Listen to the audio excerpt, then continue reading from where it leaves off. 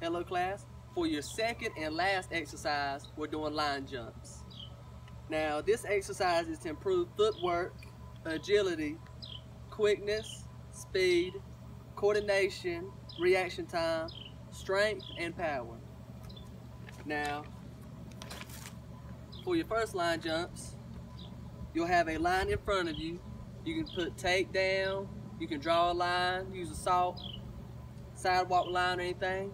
Now you'll start behind it and then you'll jump back and forth.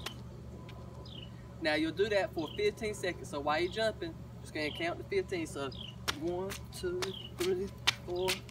And as you keep going, go faster and faster. And after that, you'll switch it up to one leg if you can, but start off slow. So you'll go with your right leg. 1, 2. Do it for another 15 seconds. Now for your next one, you'll go to your left leg. Alright, once you're done front to back, next you'll do side to side. You'll get beside the line and you'll hop side to side for 15 seconds. And you'll go faster and faster as you go. Next, you'll do your right leg.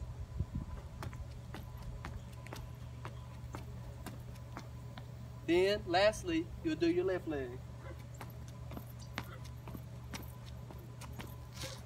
So pretty much you'll be doing front to back both legs for 15 seconds. Then your right leg, front to back, 15 seconds. Then your left leg, front to back, 15 seconds. Now if you have a hard time doing one leg, you can just do 3 sets with both legs. Same thing going with your side. So when you're doing side to jumps, you can use both feet. Now if you can't do, then you'll go to your right, then your left for 15 seconds each. If you can't do one leg, you can still do both for 3 sets. Class, the reason I had you do these exercises, these are basic exercises to get ready and in shape for football. The push-ups are to build strength, and then the line jumps are to build speed, agility, and quickness, which you'll need in football.